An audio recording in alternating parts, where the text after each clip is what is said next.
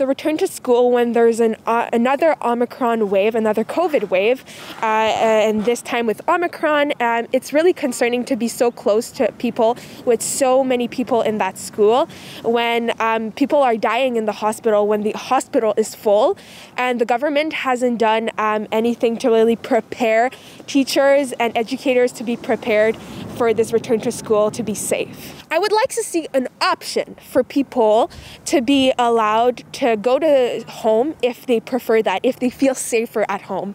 I know some people, their mental health is really affected by going online, and I understand that. But for me, safety comes first, and if other people, it's the opposite, then they are welcome to go at school, but I would feel more safer at home. And I would like to have more distancing and more sanitization prepared. From the students I've talked to, many of them want to be in schools, but they want to feel safe. I have immunocompromised household members and family, and I want to protect them, and I don't want school to be the reason that I can't.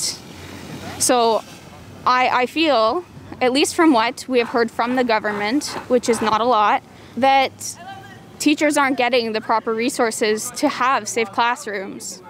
And we felt that we weren't in a safe area, that if we went back to school, we were scared that teachers would get sick, and that even then, teachers themselves, there wouldn't be enough teachers to teach the students. All in all, there's just a lack of resources that we were told we were going to be provided for schools. They don't really tend to be given.